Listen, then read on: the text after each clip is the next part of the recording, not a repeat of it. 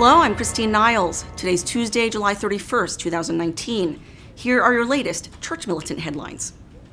A pro-gay, pro-contraception priest will be among the most prominent members of the revamped John Paul II Institute. Father Maurizio Chiodi, who currently teaches in Milan, is being viewed as a favorite to lead the Department in Moral Theology at the Institute, even though he stated that married couples can, in good conscience, use contraception, and has made statements affirming homosexuality, both directly contrary to Catholic doctrine. The news comes a week after a shakeup at the Institute, where Pope Francis abruptly dismissed all the professors.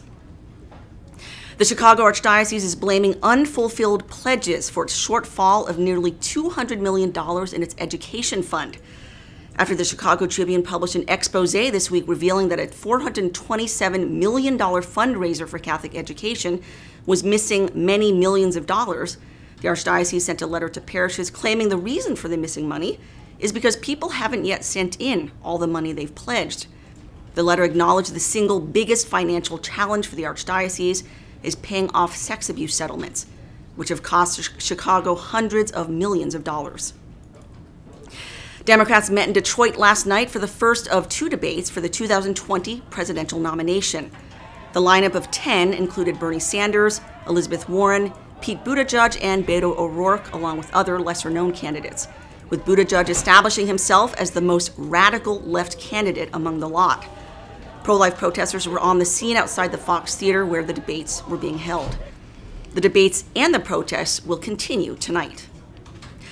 Muslim terrorists have aired a video showing 6 kidnapped Christian aid workers begging for their lives.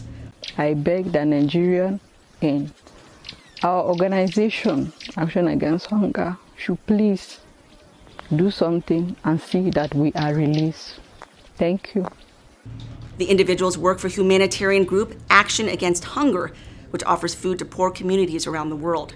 Boko Haram is believed to be behind the kidnapping. Heartbeat pro-life bills are working their way closer to the U.S. Supreme Court. Yesterday, Planned Parenthood and the ACLU filed a complaint against Missouri's 8-week abortion ban, making it the 6th state heartbeat bill to be challenged in court. There are legal challenges also happening in Ohio, Kentucky, Louisiana, Georgia, and Mississippi.